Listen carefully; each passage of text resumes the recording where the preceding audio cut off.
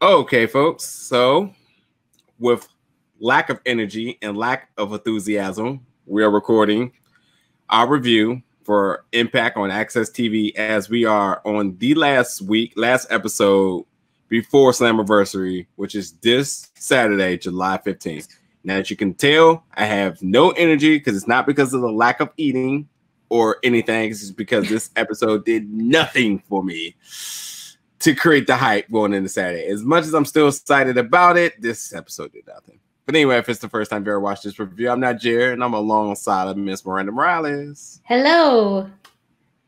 And unfortunately, we are tasked here to talk about tonight's episode because that's what we've been doing the last couple of weeks or months or something, so on. But we'll drive some good out of it. As like I said, if you've never seen it before, we don't break down the entire card. We just like to talk about the things that are definitely worth talking about, and our big bright moments of the night. And even my man Swingman didn't even give me a lot this week. I mean, I'm a little disappointed on that too. I know. But I'm gonna ramp up the energy a little bit. And before we get started, we have to go all the way to the very end of the episode and talk about, as we like to call, our MCU after the credits scene. And what happened tonight is that it looks like somebody expedited a package up into the Impact officials. Seems like we got some Scott D'Amore. Looks like he says Impact is Slammiversary is going to be much more exciting now. I didn't know what to make of this. Is there something I missed that you picked up on? Because I don't know. No, it's a good point. Not a lot of teasers as to who this may be. I think the big story from this is it looks like a contract was signed. So someone folded up some paper that said Impact Wrestling on it, sent it over to Impact offices. Scott D'Amore got it, and it sounds like maybe someone isn't just there for a one-off, that they could be there for the long run. That's really all that I got from it. No other big indicator as to who it is. They did a pretty good job of disguising it, but I know that there's been a lot of speculation that it could be a one-off, that someone could just make an appearance. But with this new scene, it looks like there's someone who is going to make a long-run journey out of their time at Impact. Yeah, I get with that, and I guess that's literally all I think that can make sense of that. That's all I got. That's all we got. Sorry. Yeah. I'm cool with that. We'll have to see what happens on Saturday with that. I think we can kind of talk about the idea that a lot of people have been speculating that maybe Rusev was going to be or become some type of factor this Saturday at Slammiversary, but Rusev recently came out on social media saying that he has COVID-19. He's doing well. He's recovering. But based on our knowledge of this virus, that there's a quarantine period. Yeah. The dates don't add up unless he just, I don't know, Ben had it. But then that also puts a wrench in everything Lana been saying, his wife, with her family. So I guess it's safe to say that we will not be seeing Rusev this Saturday. As much as excited as that had been, I'm definitely more excited about the recovery of his health more than seeing him wrestle. But as far as implications in Impact, I don't think we're getting any of that this Saturday. Yeah, you're right. It does sound like he is still in a period of recovery from COVID-19. So I agree. Any shot of us witnessing him at Slammiversary is now gone, but it could lead to some interesting developments if they somehow clue us in that he is now part of the Impact roster and we see him on a future episode of Impact. I mean, that would be huge to see him on a Tuesday night. So if there's a way they could tease us to let us know that he is a part of the roster and still leave that mystery up as to when we're going to see him next, that's a very welcome surprise. Yeah, I agree. But anyway, so this night, we'll talk a little bit about the matches, but nonetheless, this night was just, for me, it felt like they were just filling time. We're seeing reused promos and vignettes. We've seen a lot of, and a lot of those promos and vignettes pretty much as an indication as to how all of the matches for this Saturday came about. So if you missed everything in the last month and a half, then this was your episode, because it got you all the way caught up in every storyline to literally get you to the point of saying, okay, now I'm invested. If that's the route that they got to take, then that's fine.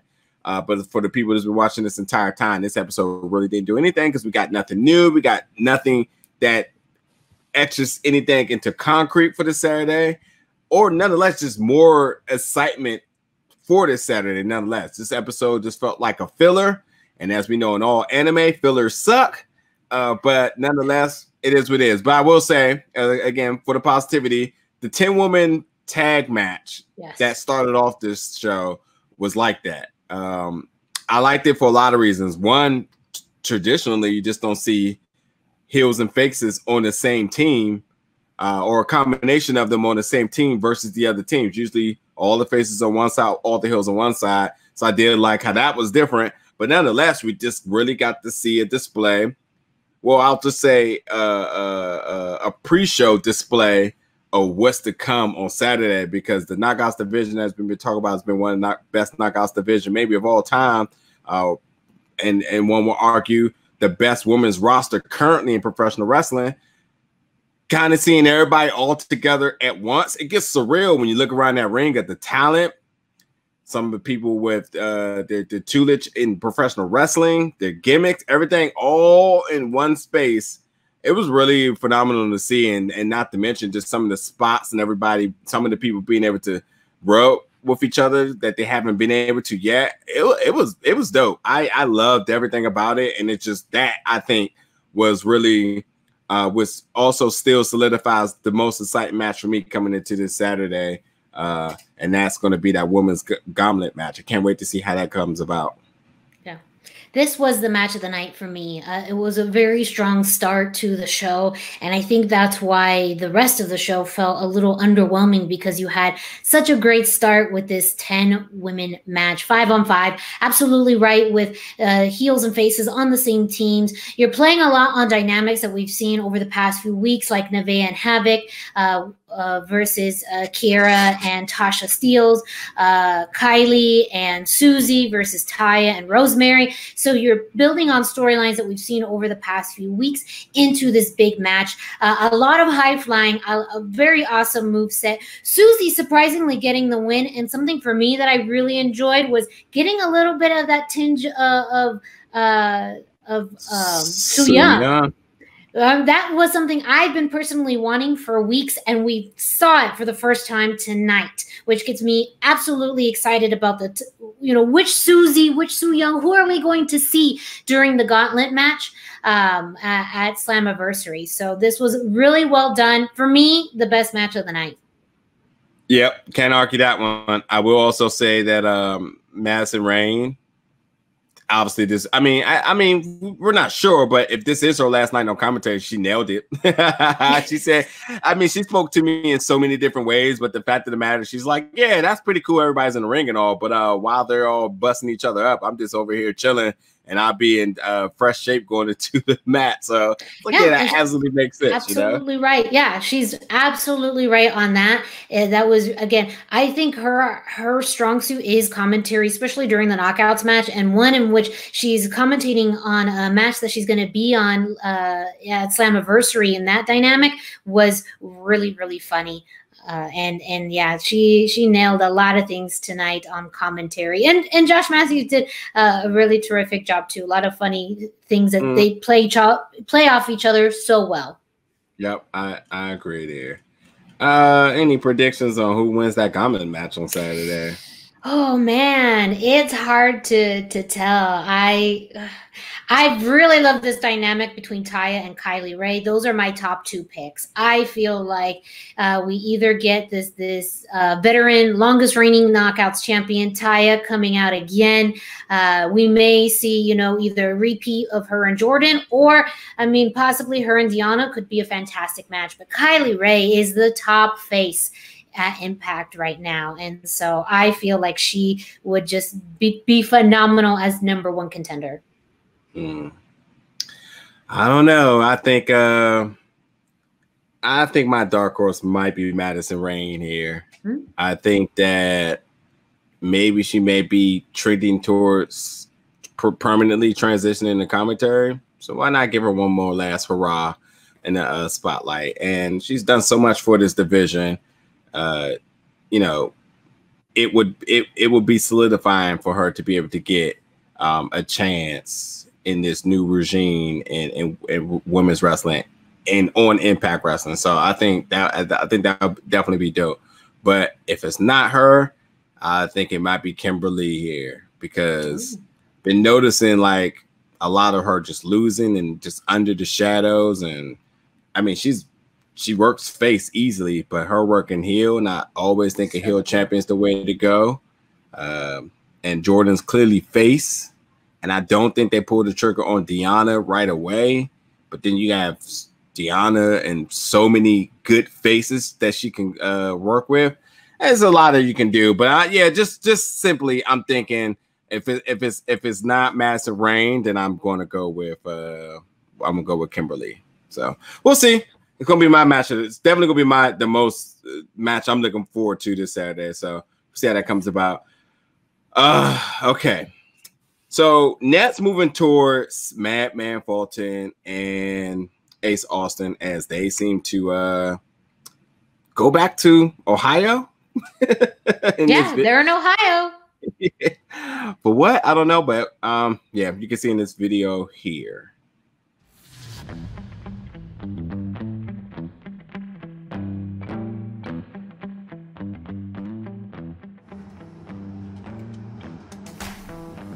What is it? What? And you told me when I left OVE we would never have to come back to this dump. Yeah, here we are again. Listen, why did you come with me on this journey, Fulton? It's because you wanted to be more than OVE. You wanted to be your own man. You gotta trust the process, okay? At Slammiversary, the odds are definitely in our favor, I would say. Would you not? Yeah. Yes. But if there's one thing I've learned in my 5 years in the wrestling industry, is that sometimes you gotta go back to where it started, back to the roots, okay? Sometimes you gotta train in the dirt to get where you wanna go. Don't you miss the old gym? No. Listen, this will be worth it. Trust me. Impact Wrestling tonight, 8/7 Central on AXS TV. So I think what's beneficiary from this video is that we get to see Madman Fulton and Ace Austin being relatable to each other. So they wasn't just a tag team that you just threw out together, or a stable that you put up together and say work, a monster and his protege, whatever it may be. But I do like the fact of them humanizing them for a moment, as they legitimately got a strategy going into this Saturday. So although it doesn't give you a lot, and obviously, you know, the last cinematic wrestling moment of the night as it leads to that, I think more importantly, we kind of see that Madman and Ace isn't the same dynamic as Madman and Sami Callihan, but this actually does feel more like a partnership, as Ace has been promoting. So, but yeah, Ohio, as Madman says, I thought you never bring me back to this, but yep, there they go. Yeah, I would say bookend to bookend the show. These two bookends with the women's match and then this kind of cinematic piece with Ace Austin and Trey Miguel, Madman Fulton. I mean, I think it was a really great way to build anticipation to the championship match for this Saturday at Slammiversary. It really does continue to dig deep at the rivalry between Ace and Trey Miguel. So, I mean, that is a story that, I mean, it's taking it to the next level now. And now seeing Madman Fulton in a different dynamic, I absolutely agree. You're seeing him in a way that's very different, but still very powerful. And one that Ace is treating him differently than Sami did, and acknowledging sometimes you got to go into your past and acknowledge it in order to move forward. So I really liked this last cinematic piece. Lots of chaos, lots of hard-hitting action. I thought it was a really fun way to end. And yeah, I was going through this episode a little underwhelmed, but I feel like this ended up saving the episode. Yeah, you nailed it too. Because I was mentioning when I seen some of the graphics for the episode earlier released on their Twitter page, it was like Ace Austin returns to his roots. I was like, so that guy's from Jersey. So what do you mean going back to his roots when they're going to Ohio? Nonetheless, this is wrestling training roots and just his fundamentals. So, you know, as much as the guy plays one of the best heels in wrestling, he's absolutely just a really, really good professional wrestler, in and out. And he works his gimmick, but nonetheless, you know, regardless of how you look at it, this match is big for him in his career. Him potentially becoming the youngest Impact World Champion, it's a big deal. So I really do like, again, how they really got to humanize him and Madman, and nonetheless showing them cohesive as a partnership. So we'll see. But if you have to give a prediction of who wins that match, who do you got? Oh man, it's a hard one because you have this unknown factor of a fourth person, and that's truly the wild card in all of this. You have no idea who this fourth person will be and what their impact, pun intended, is going to be on this match.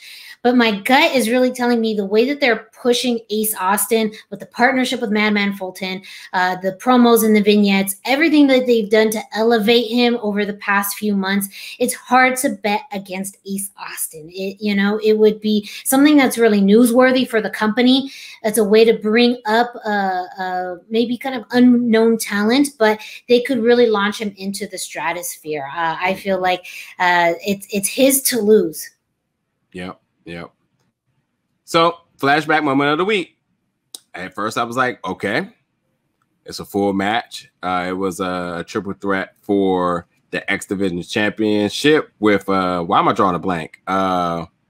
We had Kenny King, Suicide, and Chris Sabin. Kenny King was the champion at the time, and it was an Ultimate X Division Championship, which means that the X Division title was suspended above the ring with the X mark, and those are always very fun matches to watch. I really do enjoy them, and it really was a highlight of TNA. One of the things that made them so innovative and unique with the X Division. Ultimate X is just one that I think lots of fans will watch, especially this week's match, pretty fondly.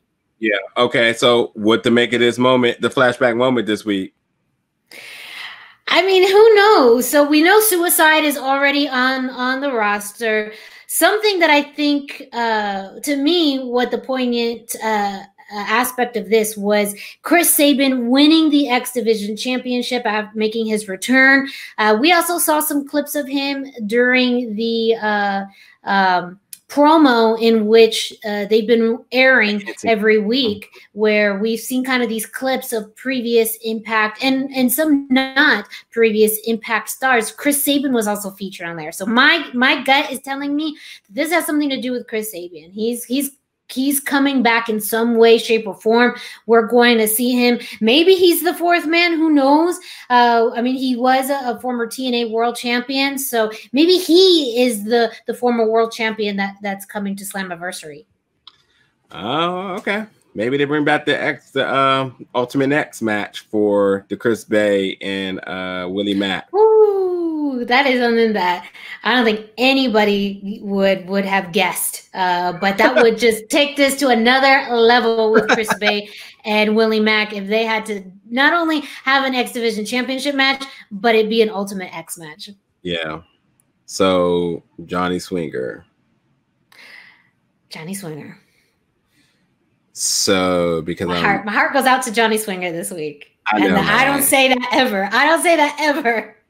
Yep. I don't even think I can speak on it. I'm just saying, like, this is ludicrous. This is absolutely ludicrous. So he gets a chance to be at ringside, and then he ends up. And then Chris Bay has other plans. I don't want to talk about it. It's not fair. Poor Swinger. You know, I'm actually surprised at how heartfelt he felt. Very connected to Chris Bay. He thought they had a partnership.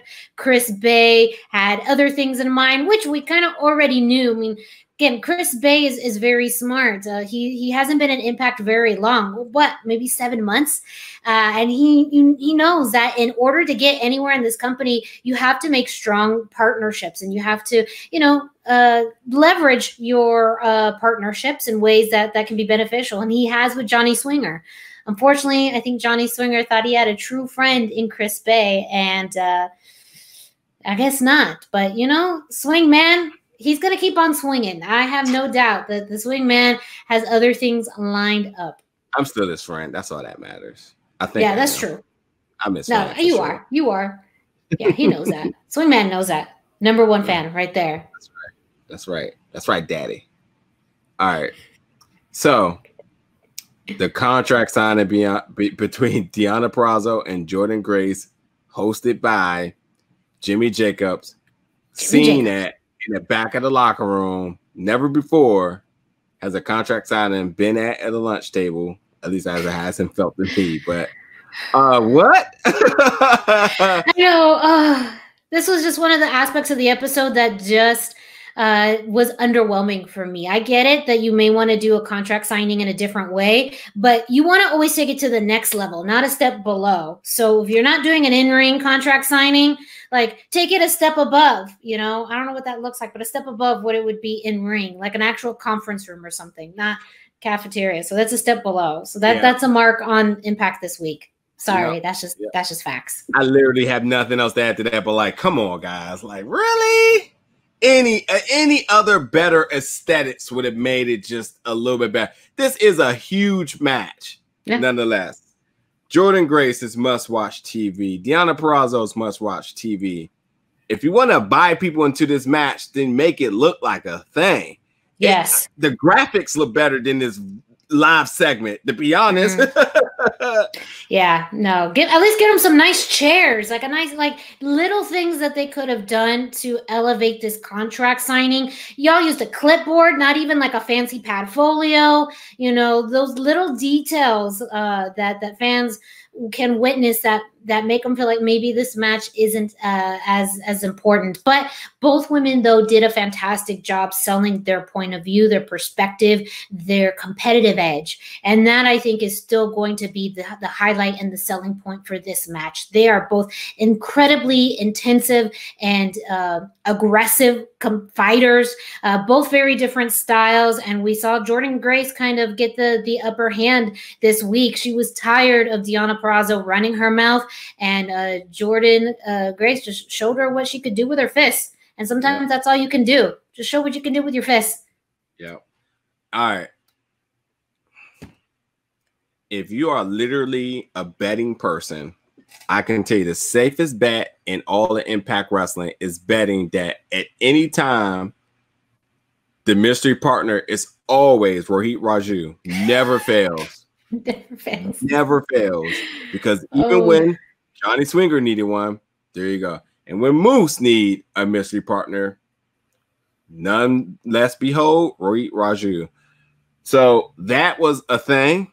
And this match with them two versus Tommy Dreamer and Crazy Steve was a thing that I guess needed to happen. What? I wouldn't say needed. I'm with you there. I don't think any of this needed to happen. A lot of sarcasm on needed. I'm Madison Rain glowing on needed. Like Madison Rain to my Josh Matthews. Exactly. Like she said, there's no reason for Moose to be in this match right now. No one needs a warm up for his. Lord, man. Yeah, that happened. That happened. Go ahead. You can. I know I really enjoyed Tommy Dreamer's promo last week, and I would have been perfectly happy if that's the final setup that we had for this match. They did not need this tag match. Crazy Steve and Tommy Dreamer did get the win, but again, I don't know how this all intertwines together, other than it means that he's going to lose at Slammiversary, but I didn't need a match tonight to tell me that either. So I feel like you could have completely removed this match and we could have left at just the promo work that Tommy Dreamer did last week, and I would have been perfectly satisfied. Amen to that. Agreed. Yeah. Hernandez and Rhino arm wrestling competition video, perfect. Then a street fight for some apparent reason, I guess. The Resolve, also, I guess. Also, why right now was this a thing? As you're leading up into your biggest pay-per-view and you got this big filler of a nothingness right now. I enjoyed it, but like, yeah. I mean, it was entertaining. They talked about some of the clips that they put on social media of them arm wrestling all over the place. It was fairly comedic. This backlot brawl type of match that they had came kind of unexpected, other than the fact that usually you have a few weeks to build up to that, but they went straight into it. Again, probably filling some time in. I mean, probably. But you know, I know that you're going to hate where I'm going to go with this. However, the fact that they made some common ground at the end of this match probably means that they're going to tag team, become a tag team. I know you hate this, but you know that's where they're going into. Like, what other explanation did all of this have other than the fact that they're going to be a tag team? Yeah, fairly soon. Demons and Triple XL had a match. There you guys go. I mentioned it. Next, I will say that I also forgot that Giant Swinger brought up cancel culture tonight. Said he consulted with them. Maybe he knows something I don't know, but who? Oh yeah, was that a whole? I mean, unless you're talking about forgot to edit that. Did they unless that's like the legitimate cancel culture, or could have been reused footage. Who knows? Because at this point, right now, this episode was a lot of filler. So who knows? I don't know. Last thing I guess to talk about again is just to come back full circle with the last point of the episode was Ace Austin and Madman Fulton going back into the gym in Ohio, training, getting some bumps in, tussling around, getting to know each other, and so on. A little bit of messages to each other, a little bit of heel work on Ace Austin with the training ring, blah, blah, blah, blah, blah. Next thing you know, Trey finds out on social media that they're at their gym, so they roll up on them. He pulled up on them, and they had a cinematic wrestling match. So it was great. I thought it was really well done, as you already mentioned. I will just lastly mention that cinematic wrestling is the future, and I love it being able to do on a smaller scale on a weekly episode, and then hopefully on a bigger scale at a pay-per-view. So, and I love the uniqueness of it. I love how it's relatable, meaning that like it's something you can literally foresee happening, and it comes off really authentic in a wrestling way. Practical is the word I guess I should use. But yeah, it was cool. So you know, nonetheless, we got through this episode, and they as much as we got through this episode, so did they, because it seemed like they were trying to pull from the heavens to try to make some of this work. Yeah, even duct tape probably wouldn't have fixed some of these fillers that was happening, but it was a journey. Yeah, it was a journey. I don't know what kind of journey. I do feel like there was some really good, solid spots. But from what they've been doing over the past few weeks to now, I was very surprised. I was very surprised that I was a little underwhelmed at this particular stage, because they had been doing such a fantastic job of building up storylines and putting together stories with all of the things that have happened, vacating your world championship, people leaving the company, changes with your roster.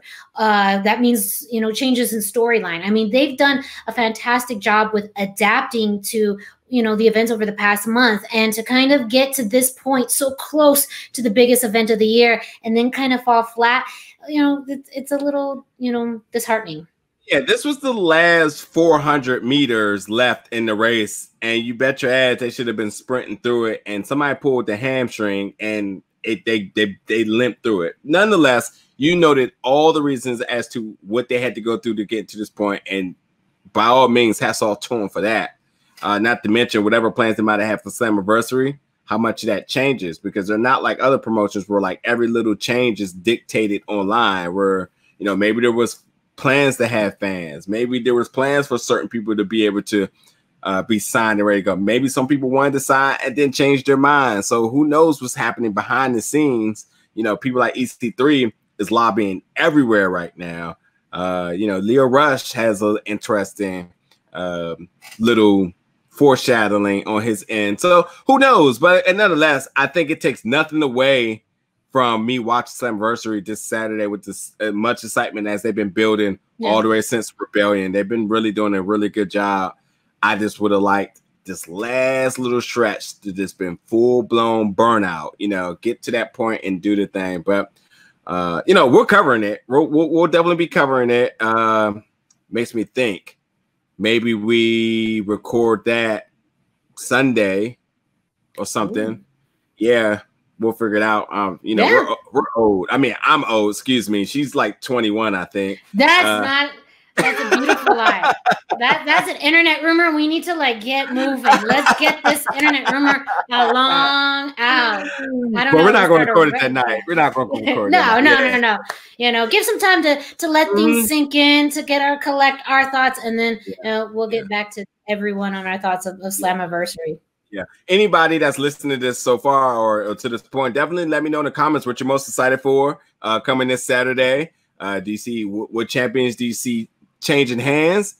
What people do you have returning? What rumors do you maybe know about that we ain't talking about? And overall, what are you most excited for? Because we are definitely looking forward to it. We can't wait to cover it. I can't say it enough. If back in the normal world, we would definitely be there in person. Yes. But here we are virtually, still very much excited, still ready to cover it, still ready to give you guys a very better, uplifting, and positive review, because I know we're going to have a ton of good stuff to talk about then. Yes. But we have to wait and see. Saturday, July 15th, Fight TV. Definitely, if you haven't already purchased it, definitely get it. You definitely want to watch it live. It's not going to be a show to miss. It's a lot of good reasons as to watching. And hopefully, from all our previous episodes, you still get that same feeling, regardless of my lackluster energy of tonight's episode. But again, if this is your first review, if this is your first review watching, and this is your first episode watching, I think this episode did everything you need to know what are you watching coming Saturday. So yeah, it's a little bit of something for everybody. So there you go. Anything else you want to add before we roll up out of here? No, I am still excited to watch this Saturday, July 18th, Slammiversary. I'll be glued to my computer. That's how I'm going to be watching it. And so I hope everyone else does. But yeah, let us know your thoughts on what are you excited about. What do you think of this week's episode? All that good stuff. Let us know in the comments.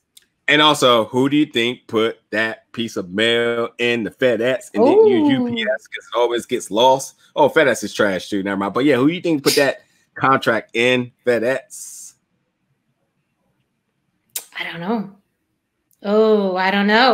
Oh my gosh, I don't know. There's too many people. There's way too many people. Oh my gosh, I have to pick someone. Chris Sabin. That's my answer for this.